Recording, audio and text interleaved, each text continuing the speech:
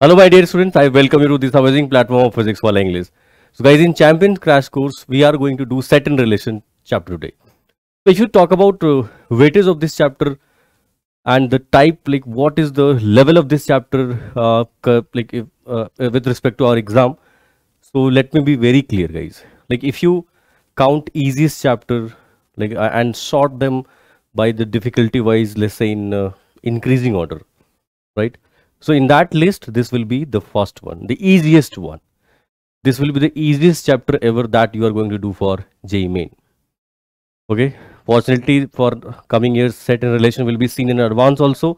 But what can I tell you about this chapter from perspective of JEE Mains? Easiest. And if you are losing marks in set and relation chapter, then definitely you don't deserve any IIT or NIT. Because it's like in class 11, 12, you are doing some 8th class stuff. It's like that. It's that easy. Okay. So what we'll be doing today? We'll be doing entire set and relation. First, we'll be going through entire theory and then we'll be doing all PYQs. And when I'll be solving PYQs, you will see how basic problems are being asked from this particular chapter. Okay. So let's start our session. So I'll first explain. I'll just give you a brief introduction about all the theoretical parts of this chapter, starting with the definition of sets. So what is a set? Obviously it is a collection of objects where all the elements will be distinct from each other. Now there are two methods to represent a set. The first one is called roster or tabular method.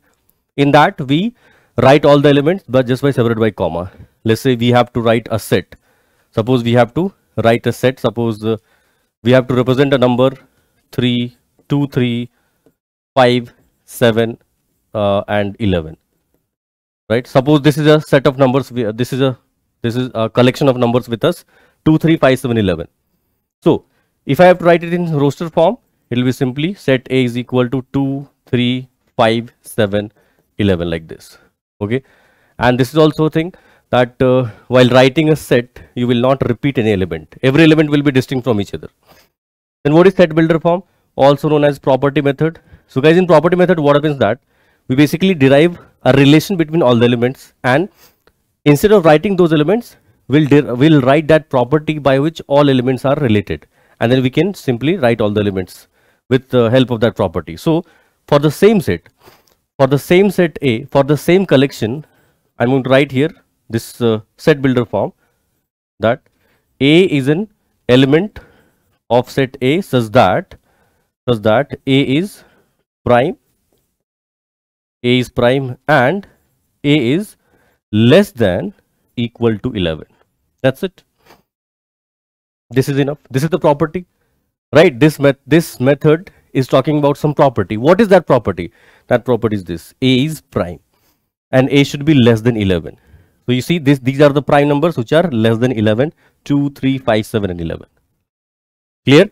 So in roster form, all the elements directly, and this property form, the set builder form, you will have a definition by which all the elements are related. Fine. Moving on. Obviously you are well versed with all these definitions. Let's discuss now types of set. The first one, which is null set. So obviously the number of elements will be 0. Like say if I write a set, suppose if I have to write a set and I give this definition. Okay. So A is such that A is element of A is even prime, right? A is even prime and A is greater than 3, right? So A is an element of A such that A is a even prime number and A is greater than 3. Now guys, is there any prime which is even prime which is greater than 2? No. 2 is the only even prime. So this set will obviously contain no element. So I'll write like this, that A is 5. See, empty set we denote it by 5. So A is 5, or you can write it like this, that A is simply null. There are no elements in A, or you can write it like this. Okay. Then the next one is singleton set. So when there is exactly one set in the exactly one element, right? For null set, the definition is no element in the set, right? And for singleton set, it is exactly one element in the set. So like if I write a set A, that A belongs to A is even prime. Because clearly there is only one number which will define this. So A will be basically equal to 2. Now that is a singleton set where there is only one element in the set. Moving on. Finite set, obviously the number of elements will be finite. Number of elements will be finite. We just did one set, right? Like in the previous example, we have written prime numbers less than 11. So that is an example of finite set. Infinite set, obviously we cannot count the number of elements, infinite elements, right? Let's say, suppose if I define set A is set of natural number, right? Let me give you a better example, right?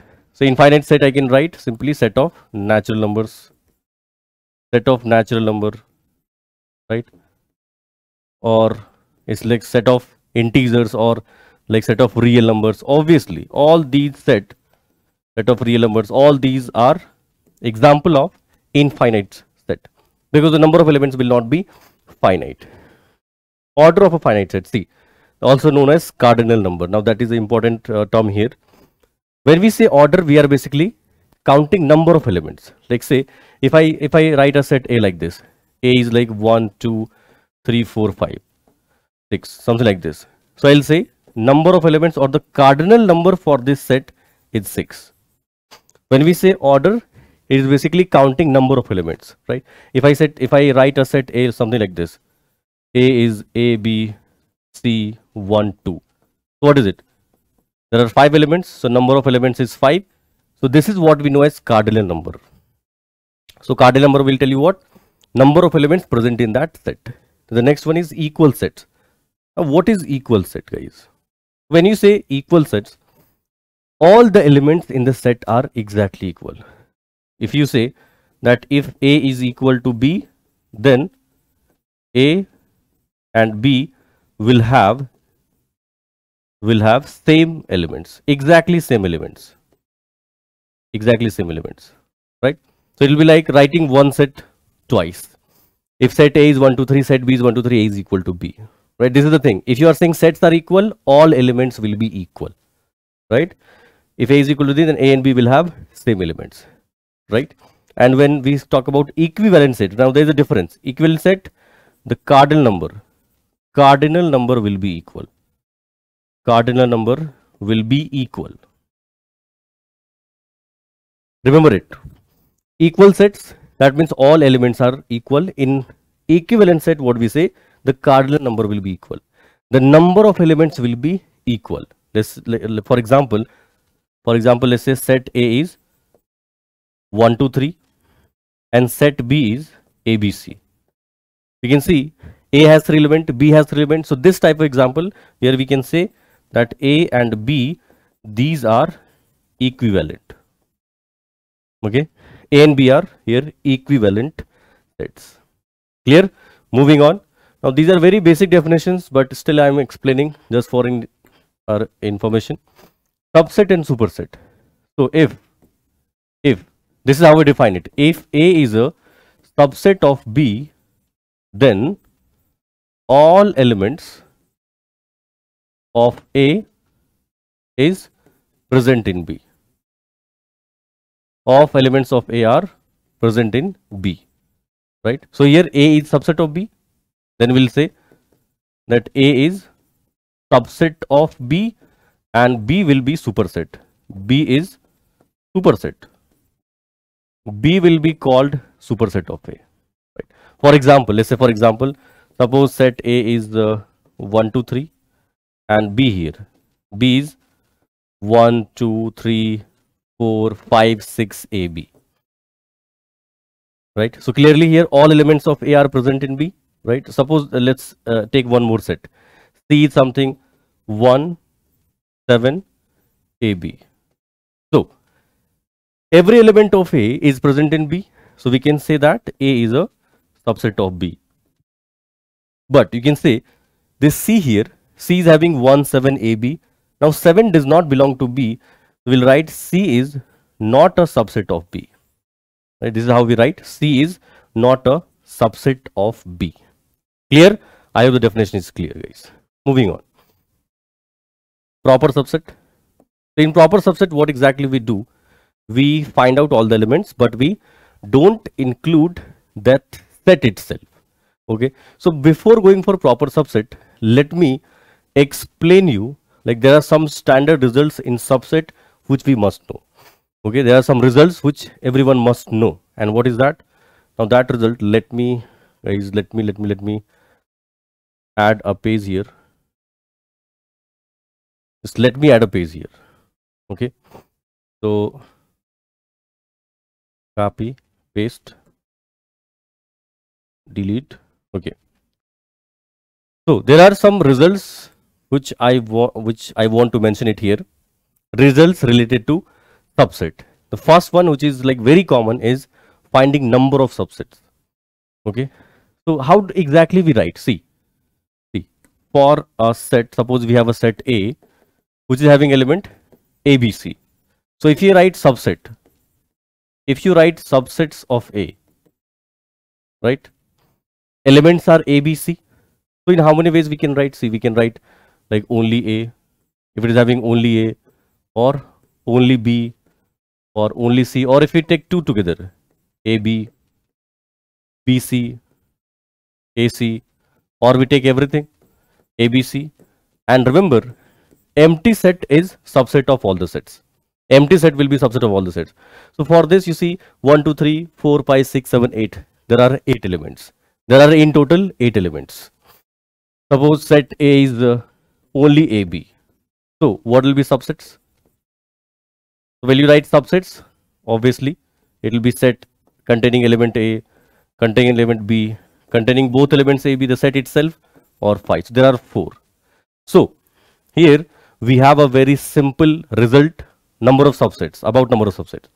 So the result is that if number of elements in set A is M, then number of subsets, the number of subsets that we can form, the number of subset will be 2 to the power n.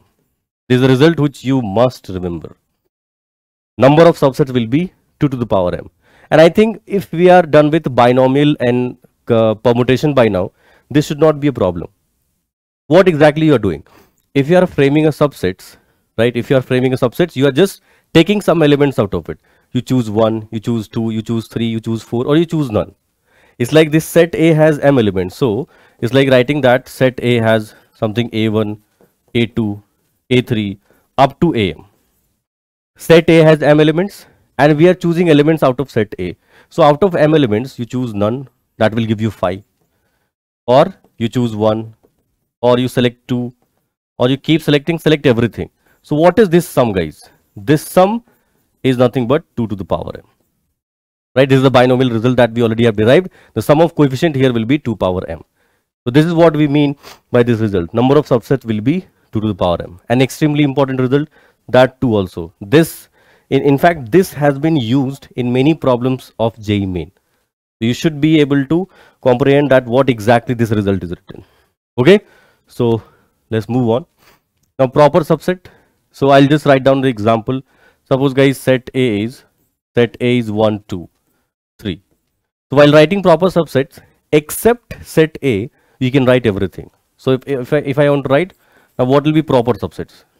Proper subset will be 1, 2, 3, then 1, 2, 2, 3, 1, 3, right? And then 5, but not 1, 2, 3. So how many? 1, 2, 3, 3, 3, 6, 7. So this is what happens. When you say proper subset, you don't write that particular set itself. Mention everything except that entire set. So we can always write number of proper subsets. So number of proper subsets, suppose number of elements of A is M. So number of proper subsets will be 2 to the power m minus 1. Right? Because why minus 1? Obviously we are removing that set A itself. That is removed. So number of proper subsets will be 2 to the power m minus 1. Moving on with the next definition, which is power set. Now power set is set of subsets. Power set is nothing but set of subsets. That's all. Basically, you know how to write subsets. So just make a set out of it. All those sets will act as an element. That will be your power subset. If you are confused, see, suppose set A is AB. Okay. So power set of A will be equal to what? So obviously first mention all the subsets of A. So empty set, element A, then B, then AB. Now these are subset of set A. Now make a set out of it. Just make a set out of it. That is power set. That's all. Set of subsets. You write down all the sets, then make a set out of it. That will be power set. Okay. Moving on with the universal set. Now universal set will be always the biggest set, whichever we are taking in discussion. Let's, for example, suppose in the whatever problem you are solving or whatever assumptions you have taken, suppose set A is 1, 2, 3, okay, set B is X, Y, set C is A, comma B. So universal set which is represented by U, it will contain the minimum requirement of universal set for this system is having these elements 1, 2, 3, X, Y, A, B.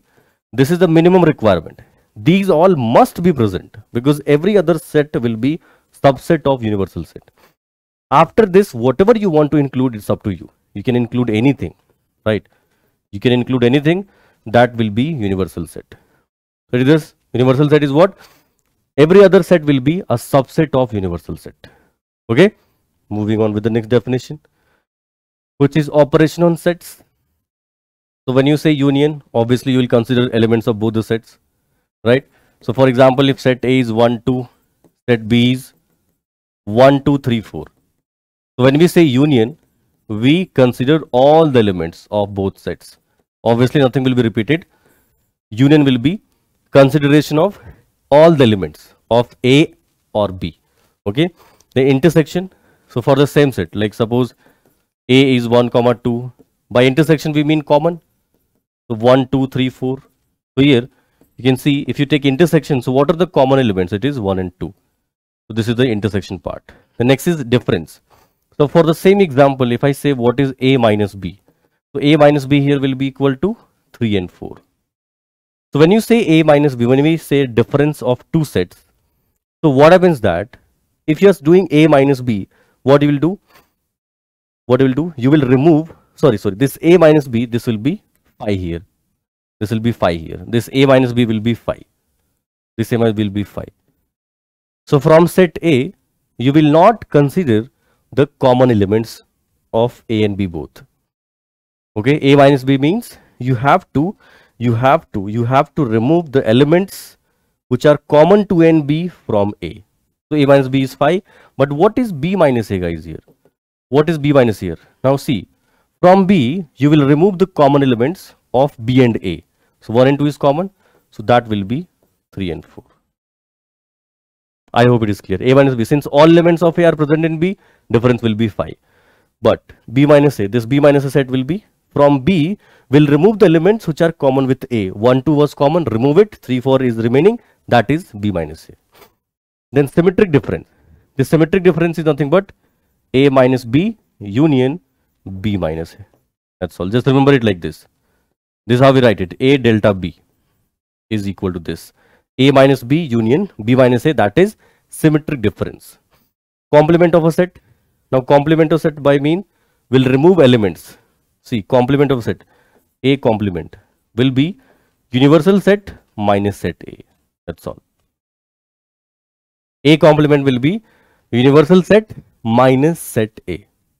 Moving on, guys, moving on. So obviously Venn diagram is the most important part of set chapter. In fact, there are many permutation questions which can be solved using Venn diagram. So I hope you have a proper idea about it. So when we say Venn diagram, obviously we have a structure like this. Universal set is the greatest set and all other sets are represented by circles like this.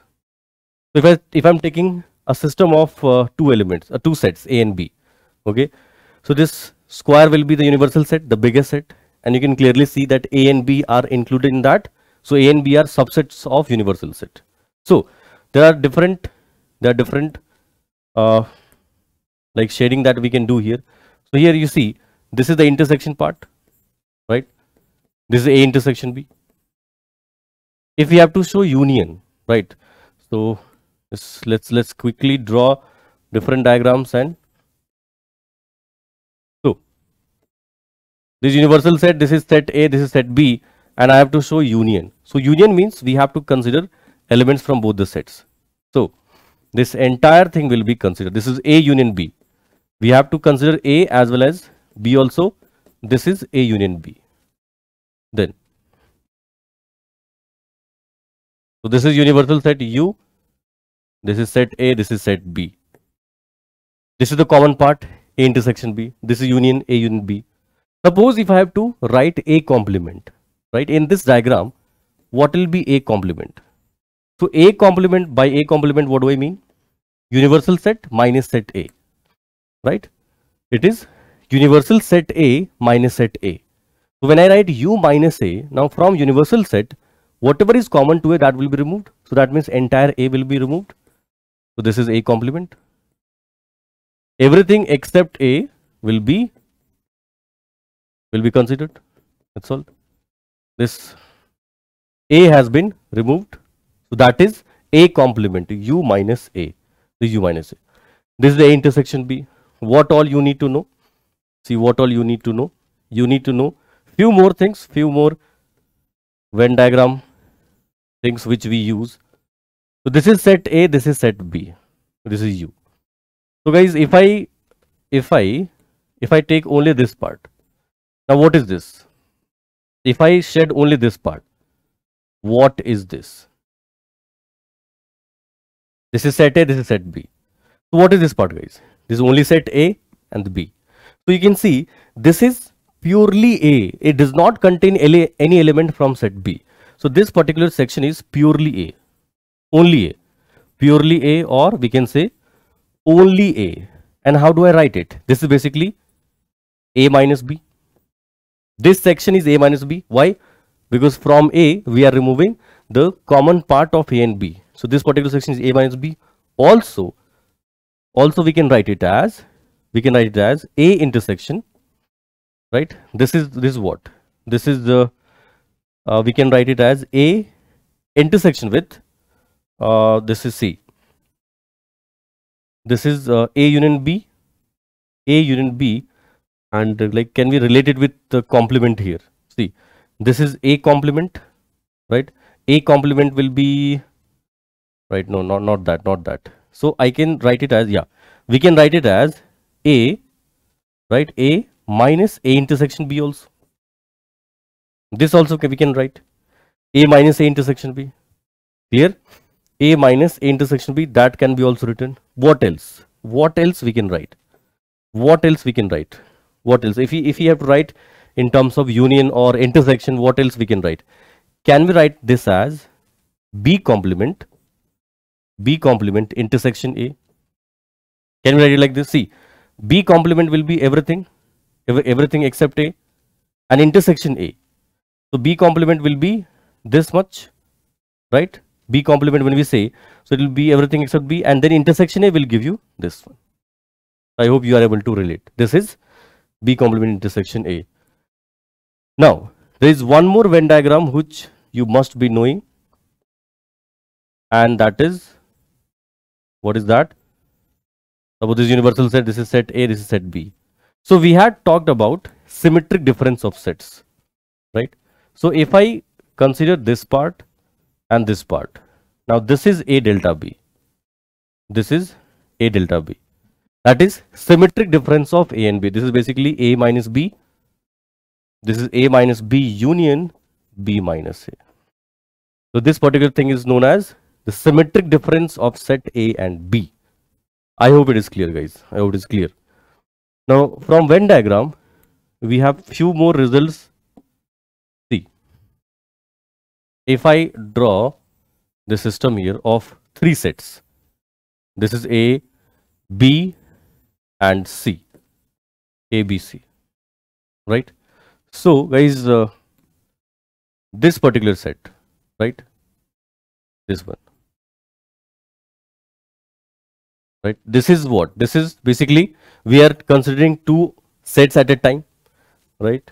Then we have this thing. So let me show you by different colors. So this particular part, what is that? This section is only A. This section is only A. There is only, in this part, there are elements which belong to only A. There is no B in it, there is no C, it is only A. This particular part is having A and B both, right? This particular part. Like if I talk about this thing, right? This particular part, only this. Ignore this thing, right? So, okay. So what is this? This is only having A and B. Like I hope you can easily visualize it, right? This particular section is having elements from two sets, A and B. Now there is one more type here, which is this. Like this you can see here. Now what is this? This particular section contains every set in it. A intersection B intersection C. This contains A and B and C as well. So when we deal with two sets, we have only two varieties present. Either we have a set, like one set, or we have two together. Here we had only one set, or two, or three. Here we have three different varieties. Only one set. There is one space which contains only one set. There is one space which contains two sets, and there is one space which contains all three of it. I hope you are able to understand through all these diagrams. Okay. So again, if you talk about union, it will be everything to take and shed it together. Now there are some results related to union that we know as cardinal theorem. So I'll mention it shortly after explaining one concept of minima maxima concept. Now this is very frequent these years. See, let's talk about minimum of. Let's talk about, guys, minimum of number of elements in A union B. Right? We have a set A given, we have a set B given, and we have to talk about minimum number of elements in A and B. So let me draw some diagram. By Venn diagram, I want you to show some results. See, so in the first set, we have this A and B. Just keep looking at different sets. In the second example, like this is A and this is B, AB. And the third one, this is A, B. Right? So I've considered three different varieties. Either A and B are like they are not. This is called disjoint system. When the intersection is phi, that is called disjoint sets. Like here A and B are disjoint set. Or they have some intersection, or B is completely inside A. In all these cases, guys, if I shed the union part, if I shed A union B, okay, if I shed A union B, let me shed the A union B part. So here in this diagram, this is A union B. Here it is. This is A union B. And in this diagram, like this is A union B. Right? Did you notice one thing? In all these cases, what is the minimum? The minimum of A union B. This is what I'm going to write. Now it will make sense. That minimum of A union B, minimum number of elements in A union B is always greater than equal to the number of elements in greater set. The number of elements in greater set. Like here you can see A union B has elements more than A. A union B has elements more than A.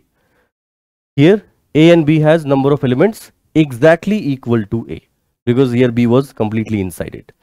What we can say, the number of minimum number of elements in A union B will be always greater than or equal to the number of elements in the greater set. And this I want you to remember through these diagrams. This is very important result, guys. I hope you should be able to like visualize it from these diagrams. Okay, moving on to the next one, which is maximum. The second concept, which is maximum of number of elements in A intersection B. See, the number of elements in A intersection B has some limitations. Now again I'll show you through these diagrams. I hope you'll be able to relate. See, so A, B,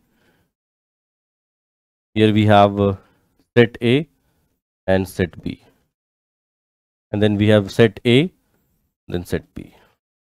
Whereas in all these three, if I shed the intersection part, like this is the intersection here, okay, this is A intersection B, here A intersection B is phi, here this is A intersection B. So what did you observe here? So when we talk about intersection, it is always less than this smaller set. Getting my point? Getting my point or not? See, B is the smaller set. Here A intersection B is exactly equal to set B. Here it is less than what you have set B. So I think if you are getting confused, let me draw a smaller set here, guys. Let me draw something like this. Suppose this is set B. And now if I set the intersection part, this is intersection part. So I think now my statement will make sense that if we are looking for maximum, right? If I say that maximum number of elements in A intersection B, now this thing is going to be equal to less than equal to number of elements of this smaller set.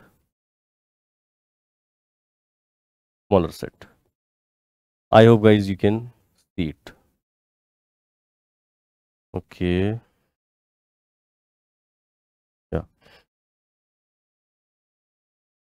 It will be maximum number of elements in A intersection B will be less than number of elements of the smaller set. Like you can see here, in every case, like here A intersection B is this, here it is 0, here it is exactly equal to B. So what is the maximum? The maximum when A and B becomes equal. Clear? So I hope this funda is clear to you, and you are going to have many problems from this section. So I hope you make it very clear to you. Moving on, laws of algebra. I think I don't need to explain. You are already good with this, like union, B union A. This is associative law, distributive law, De Morgan's law. Now this is very, very useful. De Morgan's law, which is very, very useful and very easy to remember also. Like it's very easy to remember. What you can do, this union converts into intersection and you take complement both the sides. And if it is A intersection B complement, convert that intersection to union and take complement both the sides. Okay. So moving on guys with the important results on the cardinal number. This is the most important section of set chapter. Let's start. So let's start this theorem with two sets first. Okay. So when we have two sets, let me draw the Venn diagram first. So this is set A, this is set B. So clearly I can write the number of elements in A union B will be equal to number of elements in A, number of elements in B minus number of elements in A intersection B. Now how am I able to write this? You see, when we say A union B, so we want to write elements from both set A as well as B, right? So when you say NA, okay, when you say NA, or let me give you a better way to visualize this. Let's say this particular section is having element A, this is having B, this is C. Number of elements in this section is A, this section is B, this section is C. So when you write NA, you have written basically A plus B, right?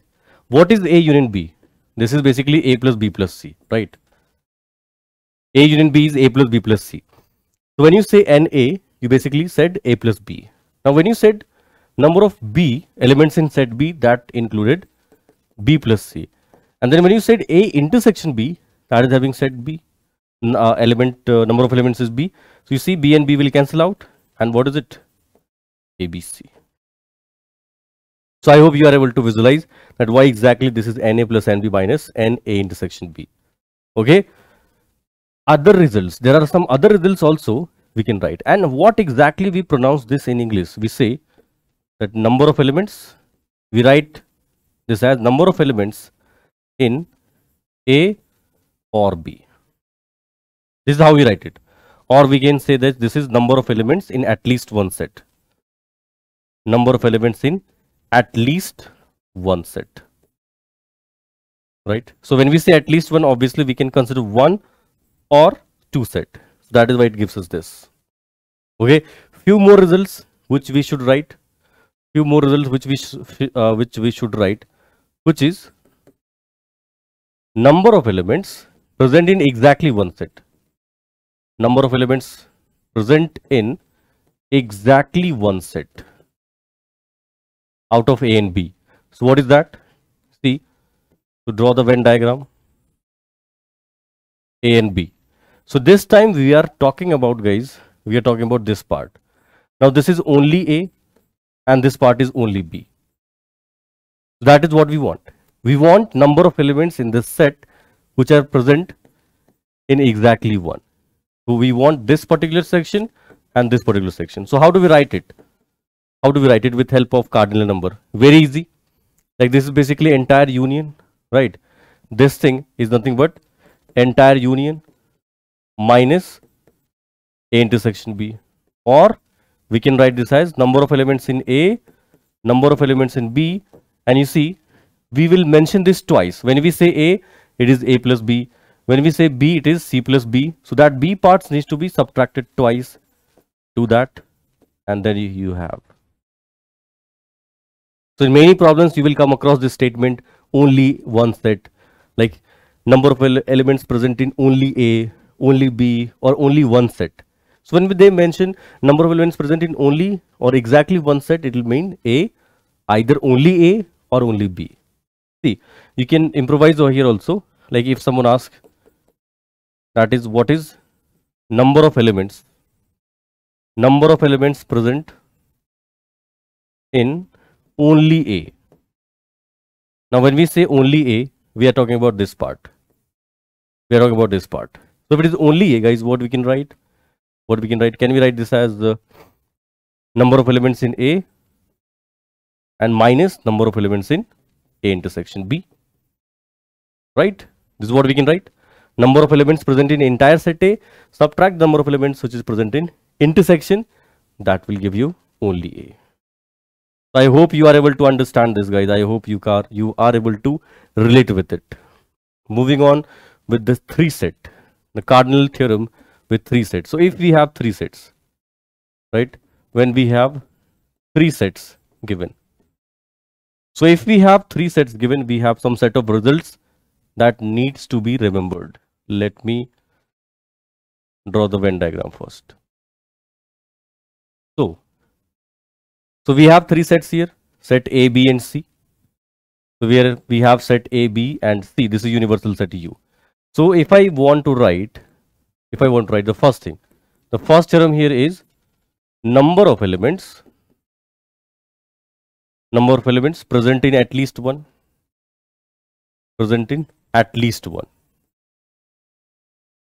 Right? So when we say at least one, obviously we have to consider 1, 2 or 3, all cases, right? So when we say number of elements present in at least one, so basically we want A union B union C. This means everything here present in A union B union C. This is the at least one part, right? So when we say number of elements present in at least one, so it will be equal to number of elements in A, number of elements in B, number of elements in C. So when you write NA, NB, NC, you can clearly see. When you say number of elements in A, then you have mentioned, by writing this, you have mentioned every intersection twice. You can see when you say NA, then A intersection B is also considered and A intersection C is also considered. Right? When you write NB, when you have written NB, in that case, B intersection C is considered and B intersection A is considered. So clearly, every intersection has been considered 2 times. So we need to remove it once. So that is why minus N A intersection B, A intersection C, B intersection C. But there is one more problem. When you have written NA, NB, NC, this part which is common to all three, this particular part, guys, you can see this part got added thrice. You added it, you added. So when you say NA, NB, NC, this part was counted thrice, right? But when you subtract, you see after every subtraction we are losing this part. So added thrice, subtracted thrice. So in this result, there is no contribution of that common part. We need to mention it. So we have to write plus number of elements in A, B and C. This is it. So this is number of elements present in at least one set. Okay, number of present in at least one set. Now, let's write the second one. If I ask what will be number of elements present in exactly one, right? Last time it was number of elements present in at least, this time it is exactly one set. So let's draw the Venn diagram first, guys. Let me draw the Venn diagram first. So how do it look like? We want number of elements which are present in what? In exactly one. So obviously we are talking about this part. This is only A. This is only B. This is only B. And this is only C. This is what we are interested in. Only A, only B, only C. So if you know how to write results, guys, you can use your brain and you can try to write it. So this will be equal to what? This will be equal to number of elements present in A, present in B, present in C. Fine. This first. Then we don't want any intersection, right? Every intersection has appeared twice. So minus twice of any intersection B, twice of any intersection C, twice of number of intersection B and C, right? Every intersection was appearing twice. I subtract that, but one problem. This common part was added thrice, subtracted 6 times, plus 3 minus 6. So there is negative contribution of that common part. We need to make it 0. Plus 3 minus 6. So we need to balance it by adding 3. That common part. Now I hope you can relate, guys. This was about in exactly one set. So exactly A, exactly B, exactly C. So NA and B and C, every intersection was counted twice. So that is why I subtracted. But while subtraction, this common part got added thrice, subtracted 2 to 2 6 times, plus 3 minus 6. The contribution of this should be 0. So 2, 3 needed to be added. Now this will give you exactly one set. I hope I'm able to make you visualize. Then the third result with 3 sets is number of elements present in at least 2. Now we want at least 2, right? Number of elements present in at least 2 sets. So let's draw the Venn diagram first. Okay. Set A, set B, set C. We want number of elements present in at least 2 sets. So this time at least 2 means either 2 or 3. So this part needs to be considered, right? This and this as well, because if it is at least 2, that means we can go for 3 also. So this is it. This is what we mean by at least 2, right? Either there should be 2 or 3 also can be present. Now how do I write this? So this is, I think, very simple, guys. You will understand. Number of elements in A intersection B, number of elements in B intersection C, number of elements in A intersection C. But one problem. While writing intersections, we mentioned this 3 times. We mentioned that common part 3 times. We want only 1 time. So subtract it twice. So the overall contribution will be 1. So this is the result, guys. This is the result. Number of elements present in exactly 2 sets. Obviously, we'll have one more result. The fourth result for number of elements present in exactly 2. Now when we say exactly 2, so what change will be there? I think you can understand what change will be there. When we say exactly 2, guys, this is A, B and C. Set A, B and C is universal set. So when you say exactly 2, so now the common intersection part will not be considered and will be restricted to only this thing, where we have 2 sets, either AB, this is AC, or we have BC, only this. So if you have understood the previous result, you can write it within seconds. What will be the result? If you have understood the previous one, last time that common part was required. That is why we subtracted it only 2 times, because 3 was added. We had to include this 1 time, so 3 minus 2, 1. This time we don't want it. So what we'll do? We'll subtract it 3 times. A intersection B, B intersection C, A intersection C, minus 3 times A, B, C. That's it. This is the result.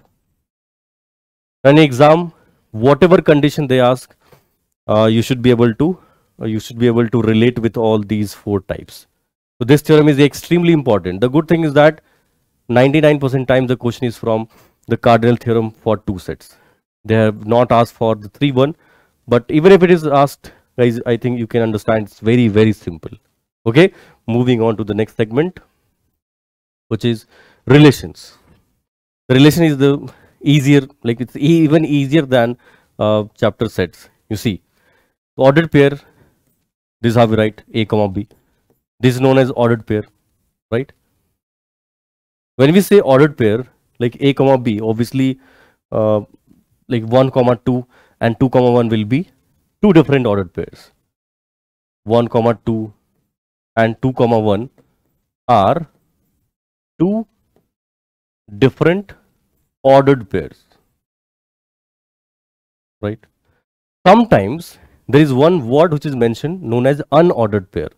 When it is mentioned unordered pair, when it is mentioned that we have unordered pair, that will mean that 1 comma 2 and 2 comma 1 are similar. This is what it will mean. 1 comma 2 and 2 comma 1 will be counted as only 1. Here 1 comma 2, 2 comma 1 are 2 different ordered pairs. When they mention unordered, these two will be equivalent. Okay. So when we equate 2 ordered pair, we are equating simultaneous elements also. Okay. Suppose if you equate, that if we have ordered pair A comma B equal to ordered pair C comma D, now this will imply that A is equal to C and B is equal to D. The corresponding elements will be equal. Now what is Cartesian product? Cartesian product is mentioned by this thing. Suppose set A is having element A, B, C and set B is having element 1, 2. So the Cartesian product of AB is given by A cross B. A cross B is Cartesian product of 2 sets. This Cartesian product will contain ordered pair of the form A comma B, but the first element will be of set A, second element will be of B. It will be A1, A2, A comma 2, then B1, B2, C1, C2. This is Cartesian product A cross B. Okay, it's very simple to write. So start from element of set A and then keep pairing A1, A2, B1, B2, C1, C2. This is Cartesian product of A and B. Order is very important here. If you write Cartesian product of B cross A, then it will be element of B first. So it will be, let's say 1 comma A, then 1 comma B, 1 comma C, then 2 comma A, 2 comma B, 2 comma C. This is Cartesian product of B cross A. Okay, so I hope you are like comfortable with the word what is Cartesian product, what is the meaning of the word Cartesian product. Also, you can easily mention the number of elements in A cross B. Always, you can always mention. So I'll write that result, but first let's see what is the relation.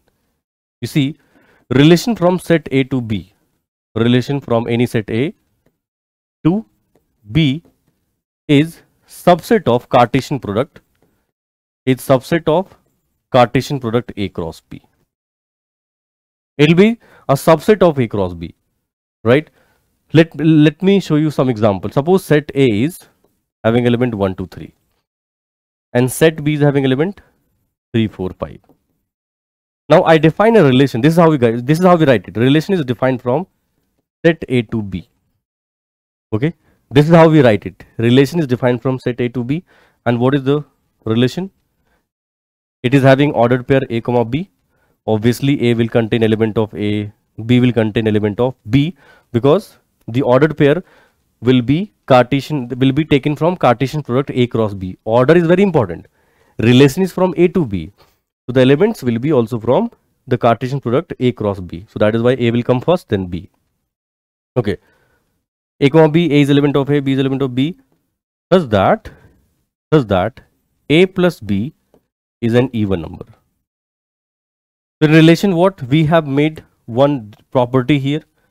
So let's find out what are all the elements possible. Now see, if you find out A cross B here, guys, if you find out A cross B here, what will be A cross B? It will start with 1, 3, 1, 4, 1, 5, then 2, 3, 2, 4, 2, 5, 2, 3, 2, 4, 2, 5, then 3, 3, 3, 4, 3, 5, 3, 3, 3, 4, and 3, 5. So this is A cross B. So this relation will have elements from this Cartesian product. So guys, what type of element we want?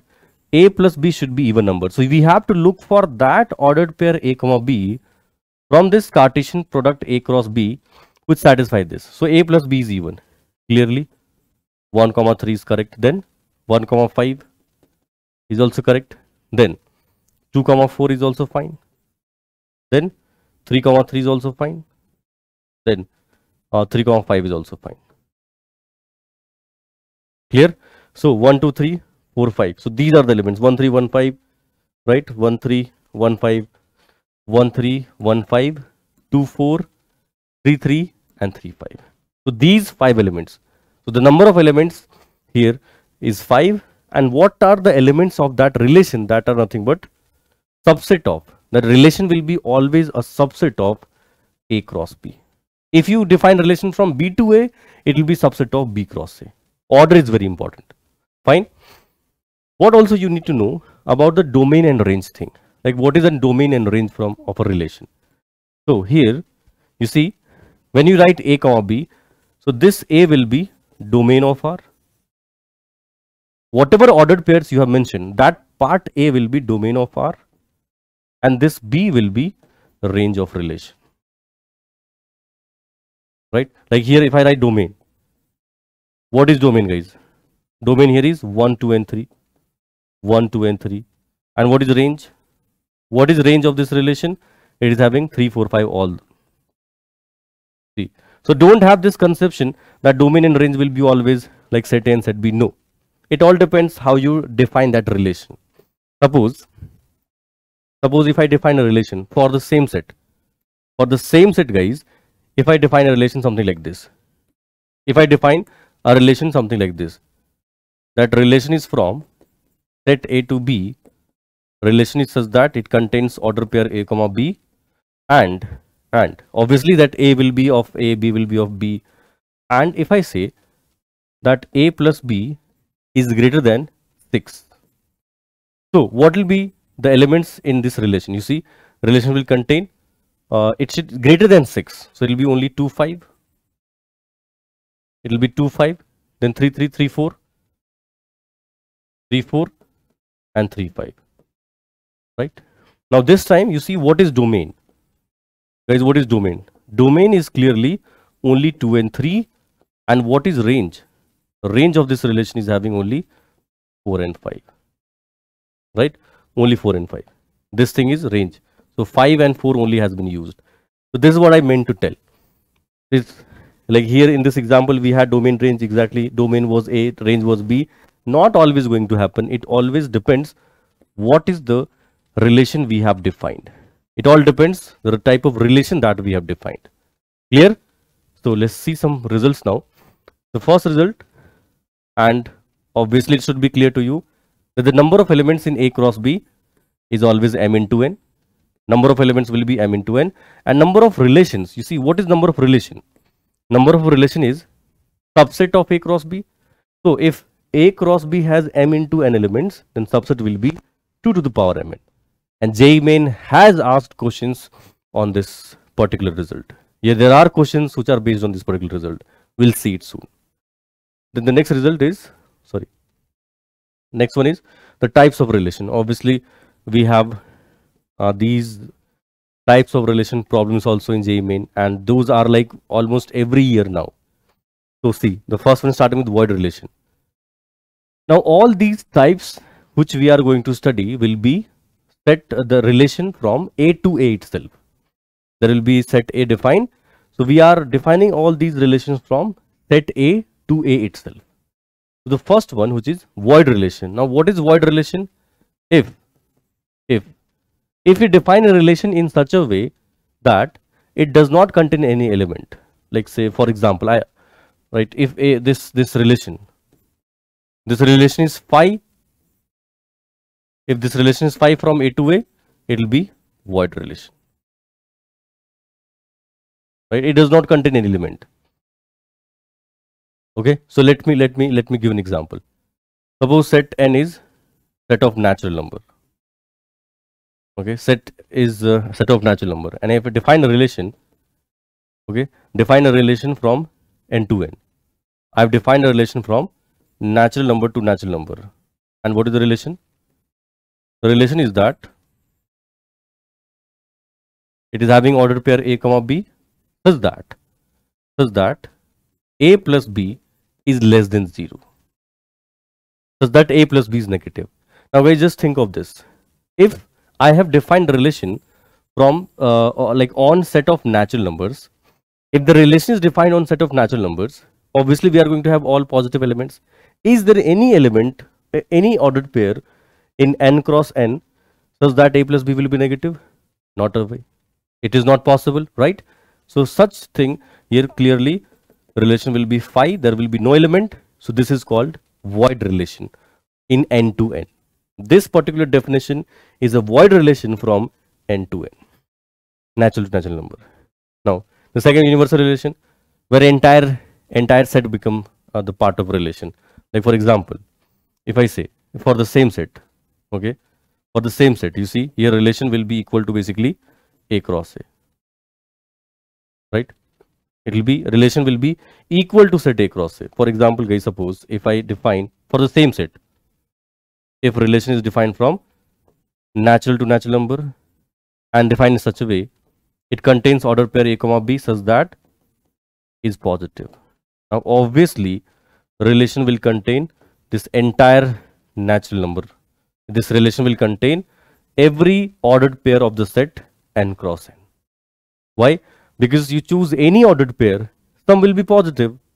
So entire set will be will be satisfying this relation. So this type of relation is known as universal relation.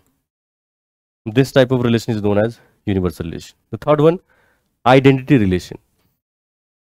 So in identity relation, what happens that the element is related to only itself, right? Here the definition is element is related to itself only, that's all. This is the definition of identity relations. For example, suppose I have a set A which is having element A, B, C. So an identity relation on A will be A comma A, B comma B, C comma C. This is an identity relation. Every element is related to itself. You cannot skip any element here. You cannot skip A comma A, B comma B. No, every single element should be present. Like if I write some relation as A comma A, B comma B, I skip C comma C, it is not identity relation. It has to be present. Okay, let's see the next one. Reflexive relation, guys. So if relation is reflexive, then reflexive on A. Okay, if relation is reflexive on set A, on any given set A, then R, relation R will contain A comma A for all A belonging to set A. Now you will have some feeling of identity relation also. No, identity and reflexive are different. R is containing A comma A, right? It can contain something else also, but this is the minimum definition. This is the minimum thing which it has to like contain, which is A comma A form. For example, suppose a set A is having element 1, 2, 3, and I have defined relation R1 as something like this: 1 comma 1, 2 comma 2, 3 comma 3. Now is this reflexive? It is reflexive because every element is present here. This is reflexive. Now if I define a second relation something like this: 1 comma 1, 1 comma 2, 2 comma 2, 2 comma 3, 3 comma 3. Now is this reflexive? Again this is reflexive. Why? Because I have 1, 1, 2, 2, 3, 3. I don't need to look at other elements. I need to only see A comma A for every A that is present in A. Right? This is also reflexive. Let me define one more relation. Suppose if it is 1 comma 1, 1 comma 2, 2 comma 2, 1 comma 3, that's all. Now this is not reflexive. Why? Because we have 1 comma 1, we have 2 comma 2, but 3 comma 3 is missing. This is missing here. So it won't be reflexive. Clear? I hope definition is clear. A comma A should be present, but also that the condition is that every A has to satisfy that. Clear?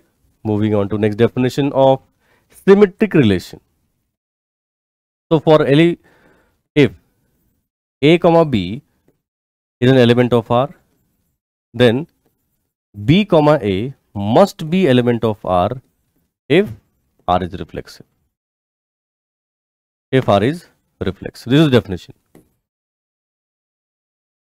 Okay. See, all definition of reflexive, definition of the next transitive. This is like the rejection definition. See how we check. If A comma B is an element of R, then you will check for B comma A. If A comma B is a element of that relation, B comma A should be. It must be part of that relation. Then only it will be. Sorry, this is by mistake I wrote it reflexive. This is symmetric. Then only it will be symmetric. Okay, A comma A implies B comma A, then only it will be symmetric. For example, let me show you. Suppose set A is having elements 1, 2, 3, and we are defining relation from A to A. So R1 is, let's say if I write 1 comma 1, 2 comma 2. Now will you call it symmetric? Will you call it symmetric? Yes, you will, because it's like we don't have A comma B. See, I'm telling you again, these definitions are for rejections. Okay, do you see A comma B here? No, you have only this thing present 1 comma 1, 2 comma 2. You don't have that this thing. This is like a validation thing. Can you apply it here? No. If it is not, we'll call it reflexive. We'll call it symmetric here. See, A comma B, B comma, but we have here A comma A forms. We don't have A comma B forms. Or in other way, if you look at this as A comma B, if you think B is also 1, so A comma A or A comma A is the same thing. So this is symmetric. This is symmetric. Now if I define a other relation, something like this: 1 comma 1, 2 comma 3, 3 comma 2. Now is this symmetric? It is symmetric. Why? Because we have A comma B, B comma A present. This is symmetric. There is no problem with it. This is symmetric. If I define a relation only like this, 2 comma 2. Now this is also symmetric, guys. This is also symmetric. There is no problem with that. If I define something like this, 1 comma 2, 2 comma 1, 3 comma 1. Is this symmetric? No, this is not symmetric. Why? A comma B, B comma A, A comma B, there is no 1 comma 3. This is not symmetric. This is not symmetric. Why? Because we have 1 comma 3 is missing here. 1 comma 3 is missing. Just have this thing in mind. All these definitions we use for rejection. You see here, we don't have A comma B, so don't even check symmetric. Like in this example, like here we have only a comma form, we'll call it symmetric. If this is happening and this is not present, in that case it won't be symmetric. Okay, so moving on to the next one, which is transitive relation. Now the definition says that if a comma b is an element of relation, b comma c is also an element of relation, and this implies that a comma c is also part of relation, then it is transitive. This is the definition, guys.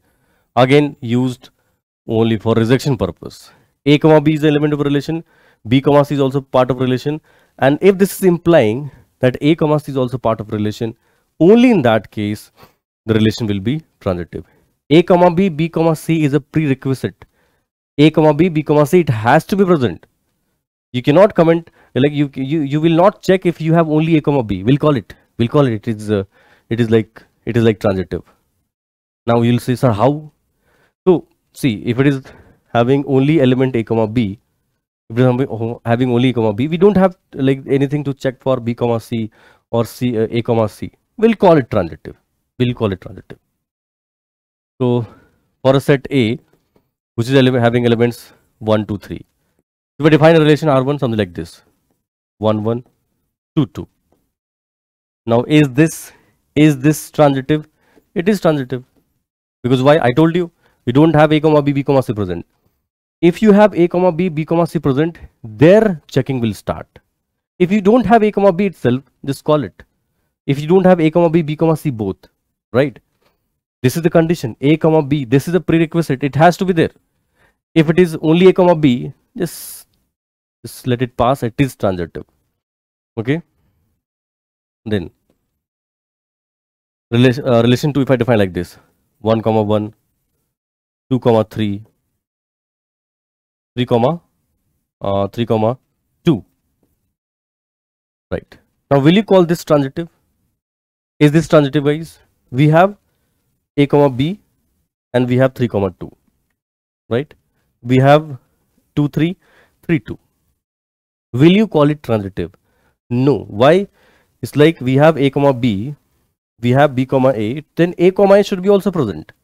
2 comma 2 should be also present if it was transitive. Here we don't have that. A comma b comma a, right? A comma b comma a, we should have 2 comma 2 also. This is not transitive. This is not transitive. This is not at all transitive. Okay, let me define one more relation. If I say 1 comma 1, 1 comma 3, 3 comma 2, 1 comma 2. Now is this transitive? You see, a comma b comma c, we have a comma c present. Will we call it? Obviously this a comma a, don't even look at that. Don't even look at that. 1 comma 3, 3 comma 2, we have 1 comma 2 present. Now guys, let me show you one more thing. This is not transitive. Now you will say, how? Sorry, this is transitive. This is transitive, right? 1 comma 3, 3 comma 2, we have 1 comma 2. This is transitive, right? We have, just look for a comma b and b comma a or b comma c part. 1 comma 3, 3 comma 2. It is. Now let me draw one more. So it is 1 comma 3, 3 comma 2, 1 comma 2, and then if I mention like 3 comma 1. Now is this transitive? Is this transitive? No. Why? 1 comma 3, 3 comma 1, where is 1 comma 1? 1 comma 3, right, correct? Then that's all. So this is not transitive. Now if I write only 1 comma 2, now is this transitive? If I write only 1 comma 2, we'll call it transitive. This is transitive. This is transitive, right? Because we don't have anything to check for b comma c. Just be very clear. If I have a comma b comma c, only then I'll make a comment. If it is not, if I have only a comma b, if I have only a comma a, it will be transitive. Make it very clear. It will be transitive. Fine. Then equivalence relation. If relation is like symmetric, reflexive and transitive, all three. If it is all three, if relation is all three, then it is an equivalence relation. It is an equivalence relation. Okay. If relation is symmetric, reflexive, transitive, everything, then it will be an equivalence relation on that set A. Like for set A, suppose having element 1, 2, 3. What is the smallest? What is the smallest? What will be the smallest equivalence?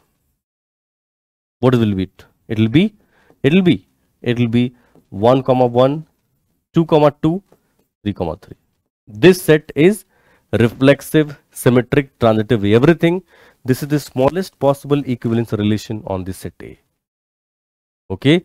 Moving on to some more result, which is this. Empty relation is symmetric and transitive, but not reflexive. Remember it.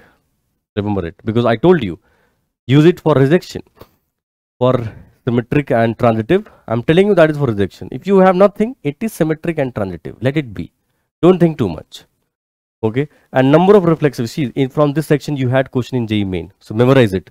Number of reflexive relation on a set A having elements is 2 to the power n into n minus 1. We prove it using matrix method. For now, just memorize the result. Okay. Both of these have been there in JEE main. I want you to remember it. In this chapter, there are not more results. That's it. We are done with all the results, guys. We are done with all the results. Now we are going to see PYQs, and you will also see how simple problems are there. Okay. So let me start. Let me start with the first question. And here we have. Out of all the patients in a hospital, 89% are found to be suffering from heart element. The number of heart element will be 89%, and 98% suffering from lungs infection. Lungs infection will be 98%. What else? If k percent are suffering from both, k cannot belong to the set. See, k percent is suffering from both. So obviously here we have to define a limit, guys. Define a limit. So can I say this? That number of this heart union, this lungs will be 89 plus 98 minus heart intersection lungs, right? We have to find out limit of this. Now we know in this case, what is the limit of this? You see, union of two sets is always greater than the greater set.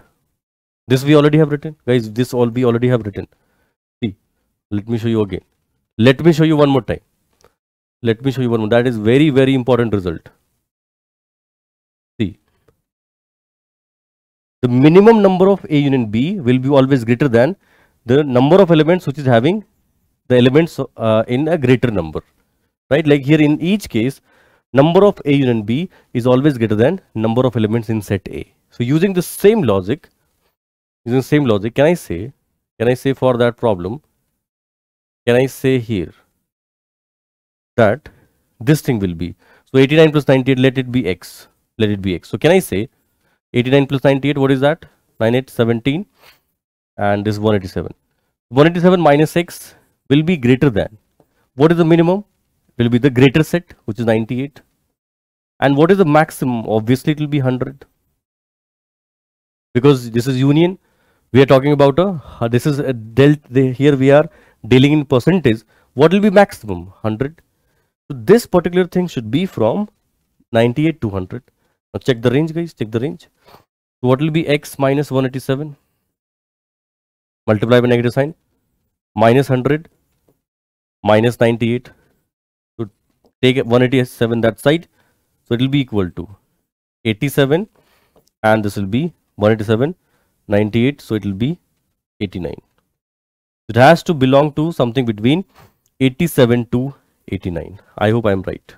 Yeah. 87 to 89. So it will be which one? Then k cannot belong to this set. So you see this set, because here everything is out of this domain. So this will be your answer, right?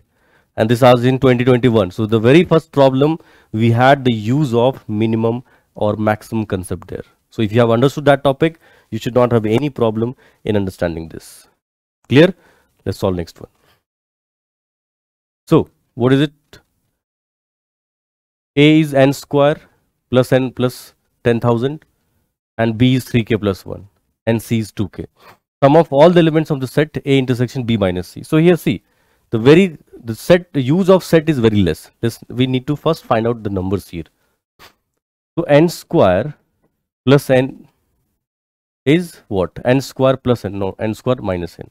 Let's find out each set, guys. Let's find out each set. What is set A here? What is set A? N square minus n is less than 10,000. So n into n minus 1 will be less than 10,000. So obviously this n will be from where to where? 1, 2, 3 up to 100. N will be from 1, 2, 3 to 100. So set A, what is set A? You can see set A, this is set A, which is having elements from 1, 2, 3 up to 100. Now what is set B? Let's find out set B. What is set B? 3k plus 1. K is a natural number. So B will start with 4, then 7, then 4, 3, 7, 7, 3, 10. Last element will be 97.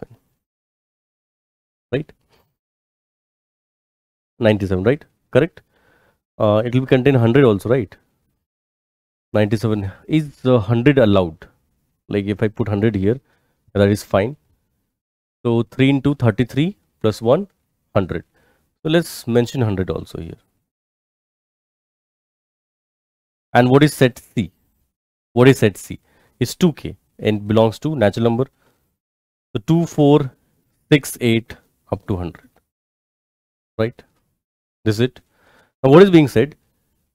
A intersection B minus C. So what will be B minus C, guys?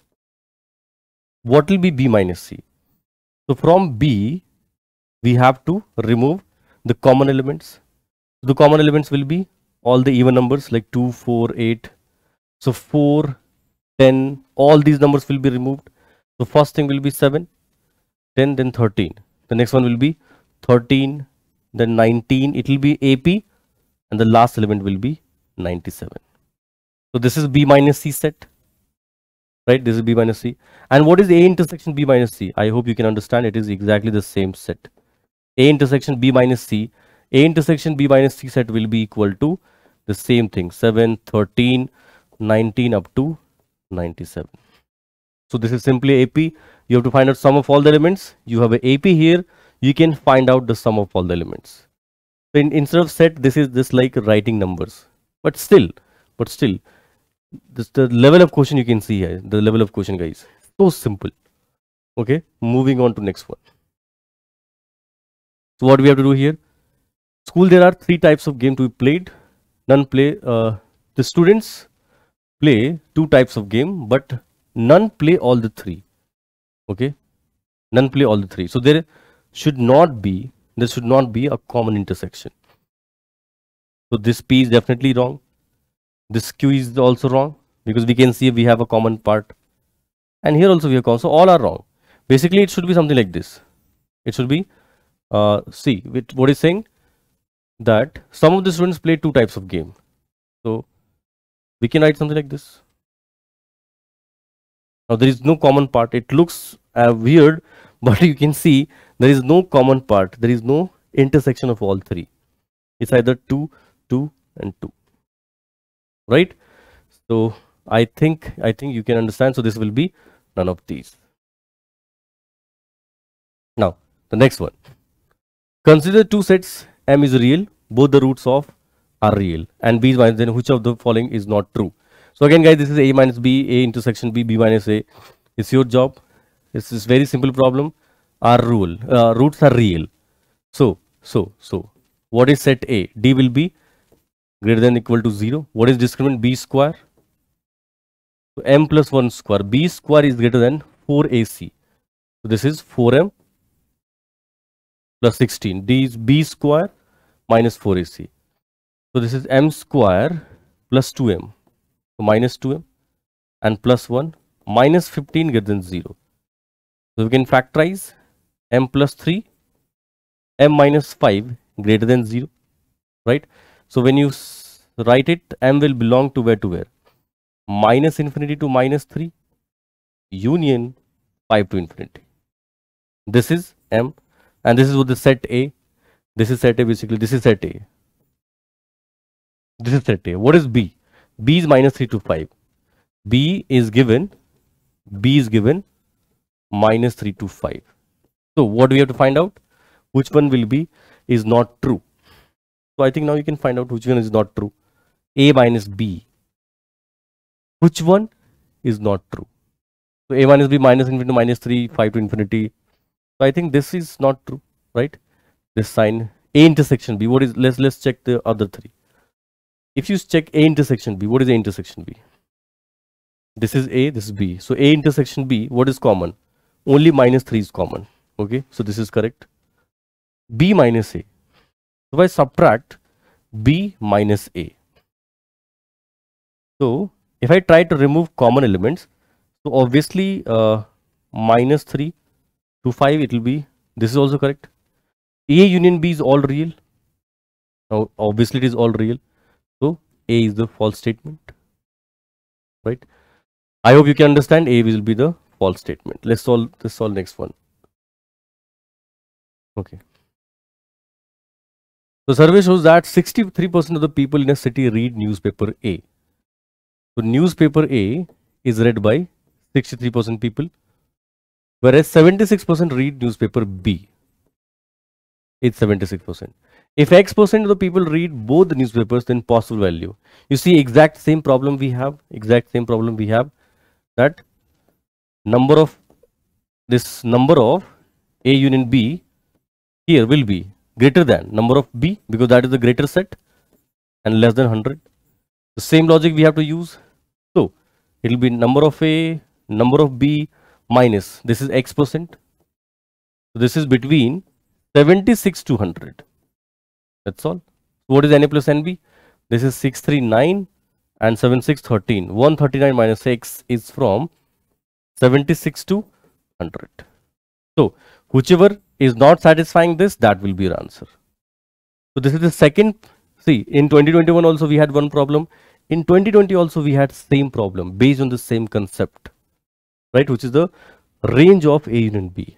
So definitely you should write it somewhere. If you have not used it anywhere, write it, solve these type of questions, because we have seen it twice, consecutive years. Moving on to next. So let I equal to 1 to 50 is xi, I equal to 1 to 1 is yi, t, where each xi contains 10 element. Okay, so each xi is having 10 elements, and each yi is having 5 elements. If each element of the set T is an element of exactly 20 of set xi, do you understand the meaning of this thing? Each element of T is exactly 20 of set xi.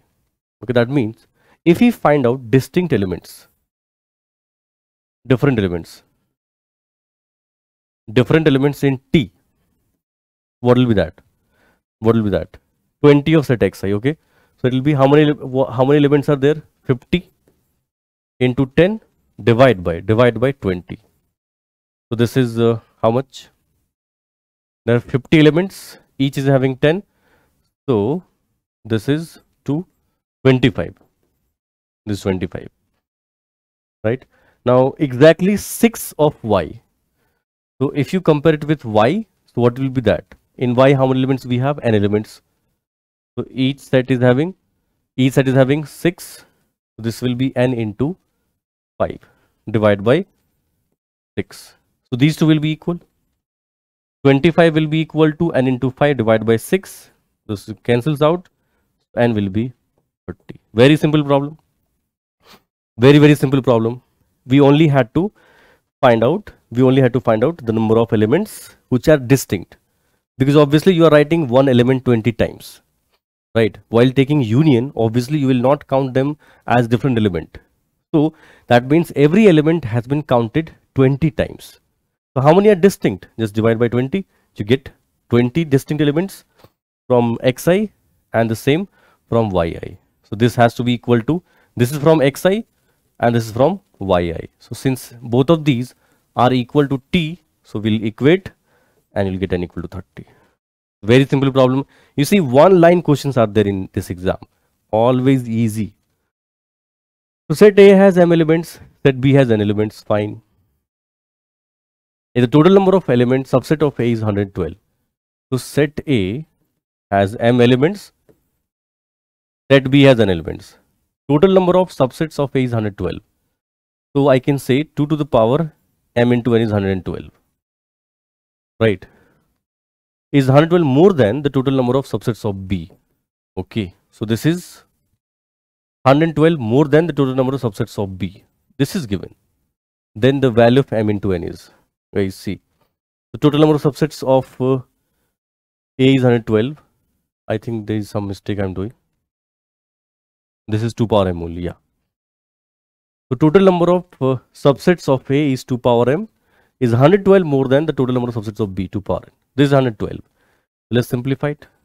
2 power m minus 2 power n is equal to, what is 112? This is 64 into, no, not 64.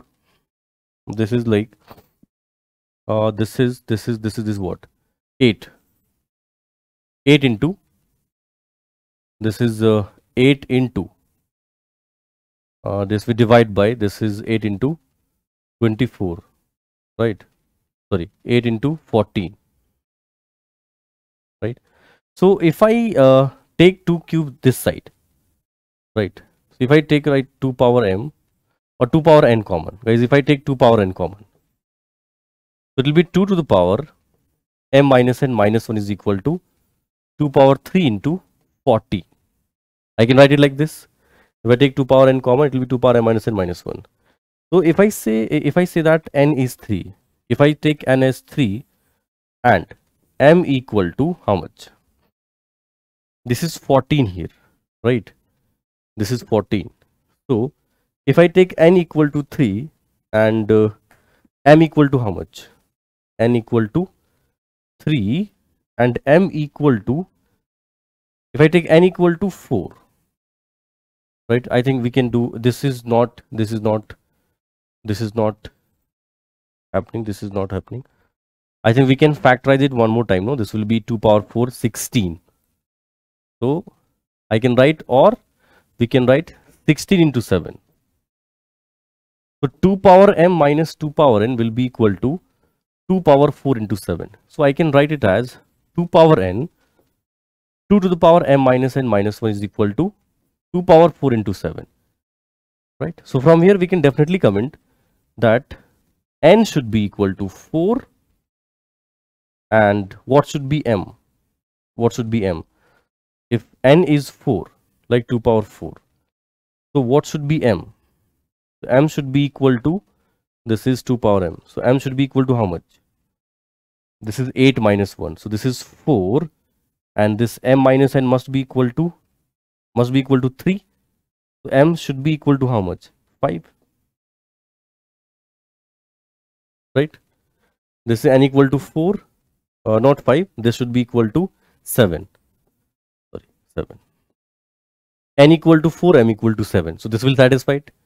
So 7 into 4, this will be 28. The answer will be 28. Right? So it was just simplification. Best. The only concept from set used here is the formula of number of subsets. That's all. Okay. Moving on.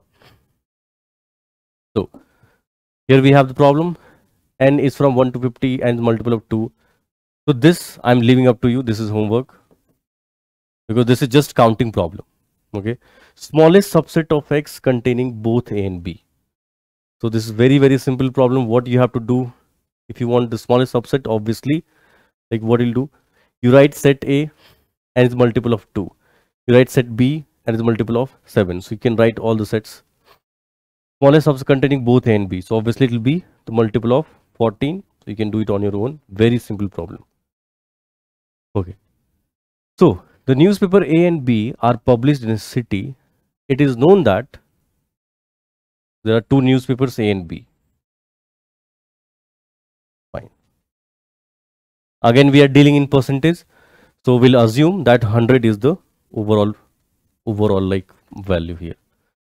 So two newspapers A and B are published in a city, is known that 25% of the city population reads A. Okay, so number of, I am writing it as 25, and 20% reads B. 20% is read by B, and 8% number of elements which reads both is 8, right? And we are assuming that the population of town is 100, right? 100 will be the universal set here. So 30% of those who read A but not B. So this is x1 and this is x2, right? So 30% of those who read A but not B. So what will be that, guys? What will be that? Number of people who read A but not B, like number of elements in x1 set. What is that? That will be NA 25 minus 20, which is 5. Sorry, no, 25 minus 8. That will be 70.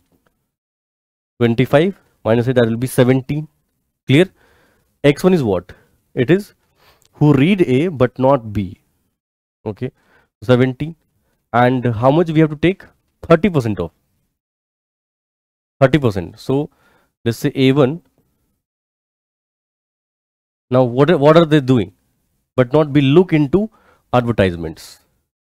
So people who read A but not B. Now 30% of this. So 17. If this is 17, the 30% of 17, how much is that? 17, 30% will be, this will be 17 to 30 by 100. So this will be 5.1. Now, what is that? What is the other one? 40% those who read B but not A. Now let's find out the people who read B but not A. So that is x2, which is 20 minus 8, and that will be 12. And we have to consider 40% of it. So that population which is looking into advertisement is 40% of 12. 12 into 40 by 100. What is that? 4.8. Okay. While 50% of those who read both A and B look into advertisement. What is that A3? 50% of who are looking, who read both A and B. So that is 8. So it will be 4. What is that, guys? You can see the overall is A1, A2, A3. The sum of A1 union A2 union A3. So it is 4, 4, 8, 8 by 13, 13.9. That will be your answer. You see, the question was very easy. Question was not difficult. It is just the data which is taking time to write. Otherwise, there is no such use of any hi-fi concept here. It's simply writing everything in a mathematical expression. That's all. The question is not difficult at all. If you feel that this question is difficult, get yourself checked. Some locha with your brain. Next one. Let A, B and C be the sets such that A intersection B is not phi. Fine.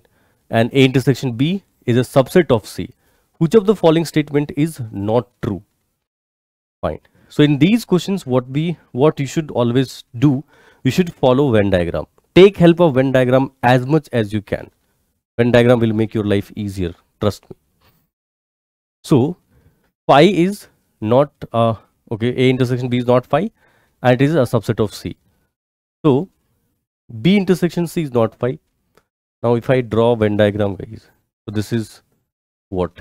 This is A, this is B, and A intersection B is a subset of C. So I can draw it like this, or suppose this is C, or I can draw it like this. This is A, this is B, this can be C, something like this, right? I can draw it like this.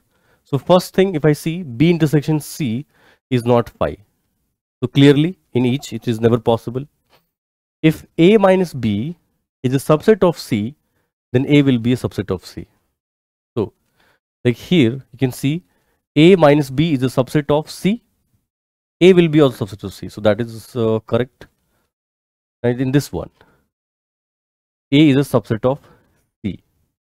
Now, is that always going to be correct? Let's see the other statement first. C union A intersection C union B. So C union A intersection C union B will be always C. So C union A, obviously it will be always C. So this is always correct. This is correct. If A minus C is a subset of B, then A is a subset of B. So let's see which statement is not always true. Second statement, if we draw it such that A minus B is a subset of C, like here in this diagram, if I draw that A minus B here, this is A minus B, is a subset of C, then A will be a subset of C. That is correct, right? So this is also correct. Now last one, if A minus C is a subset of B, right? A minus C is a subset of B. Okay, A minus B is a subset of C. So A minus B is this, right? Now this D statement says A minus C is a subset of B. So how to? So if I draw a diagram like this, A, B, C. Now A minus C is a subset. So guys, what is A minus C? Here A minus C becomes phi. Not a problem. Phi is a subset of every set. So A minus C is a subset of B. So fine, phi is a subset of B. Then A is a subset of B. Now that is not true. Not true. It is satisfying and it is not true. So this is the statement. D statement is not going to be true. Because in this diagram, I can show A minus C is phi. Phi is a subset of every set. So the other statement says that A is subset of B, but that is not the case here. So this is completely incorrect. Slightly thinking was required. I think this is the best question which we have done by now. Because in other questions, it's simply calculation. Here we had to use some brain. I hope you understood it. Moving on. Moving on with the next one, guys. So in a class of 140 students, numbered 1 to 140. All even number students opted mathematics course. So let's say the set M, which now what will be the number, guys? What will be the number? See, all even number elements. The number of mathematics will be 140 number divided by 2. There will be greatest integer value 70. 70 have opted for M. Then whose number divisible by 3 opted physics course. The number of physics course will be 140 by 3 greatest integer. So what is that? This is 3 4 3 4. So 15 or 46. 3 into 4 2 3 into 6 46. 46 opted for physics. Those whose number divisible by 5 opted chemistry. So chemistry will be greatest integer of 140 by 5. So how many? This is 5 to 10 4 28. Right? 5 to 10 20. 28 students have opted for chemistry. Then the number of students who did not opt for any of these courses. So total there are 140. Total there are 140. So what exactly they have asked? They have asked, this is what we have to find out. This is what we have to find out. 140 minus P union C union M. This is what needs to be calculated. So M, P and C is known. So since we are talking about divisibility thing here, so we can calculate everything. What will be the number of elements which have taken M and P both? So maths and physics, that means it should be divisible by 6. So it will be 140 divided by 6. Greatest integer. So what is that? This will be 6 into 2, 12 and 3. 23 point something. Box will be 23. Now which has taken physics and chemistry both? So it will be 140 divided by multiple of 15. What is it? 15 into, this will be 9. Number of students who have taken maths and chemistry. So it will be 140 divided by 5 into 10. This will be 40. And which we have taken everything, maths, physics, chemistry, everything.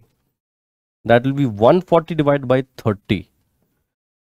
The LCM of 532, what is that? 30. So this is 13 to 4. So you have all the values. Now you can put it and calculate. This is 140 minus 70 plus 46. That will be 116. And 116 plus 28. 144. Right? 144. This is 144 minus 23 plus 9, 32. 32, 14, 46. Right? 23 plus 9, 32, 14, 46 plus 4. So guys, what is this? What is this? This is 46. 144 plus 4, 48. Clearly you can see this is how much? 140. This is minus 4 plus 46 minus 4. 38 is the answer, guys. 38 plus 8. Okay, so the question was again very simple. We only had to use the logic of box to find out the numbers, to find out all these sets, and then you have to just put in the formula.